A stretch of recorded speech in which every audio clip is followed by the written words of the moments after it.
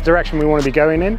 We're just trying to find our identity a little bit on offense, new coordinator, new system. I think we're starting to hit the kind of potential of what we can do. So yeah, just definitely the right direction. I mean, O-line played a great game, just got dialed in and took care of business really. It's a good problem to have a lot of depth, and to be honest, we were actually quite short today compared to say like a home game. Yeah, it's difficult, but I think you've just got to earn those reps in training.